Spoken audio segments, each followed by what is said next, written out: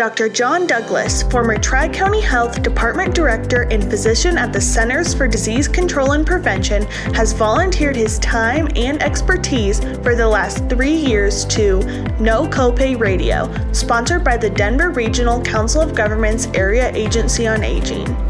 While he was director of Tri-County Health, his colleagues called Dr. Douglas the man who never stops.